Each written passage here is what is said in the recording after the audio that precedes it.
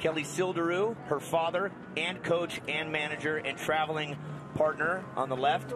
As you mentioned, a gold in slopestyle earlier today with a 99, the highest score we've ever seen. A silver last night in the pipe, only outdone by Cassie Sharp. And here goes Sildaru. She doesn't have the doubles, but she is not afraid to spin. Let's see what she does going switch. There it is, starting out to that unnatural direction with the switch left 1080. We saw this out of her in slopestyle. She has that trick in both directions absolutely on lock.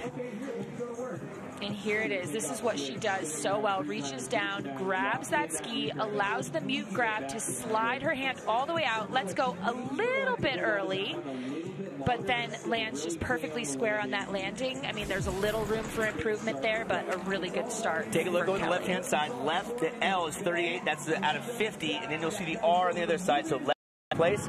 Okay, Kelly Sildaru looking to get another medal to make history. We'll talk about that more in a minute. She needs a 44.33 to step into first. She does not have any double cork variations, but she's not afraid to spin. Coming in switch, looking to improve her. Oh, gets it around. Nice. Nailed it. Held onto the grab much longer that time.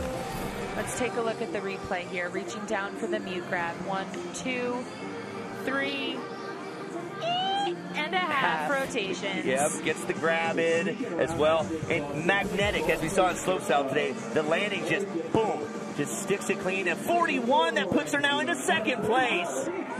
Nice.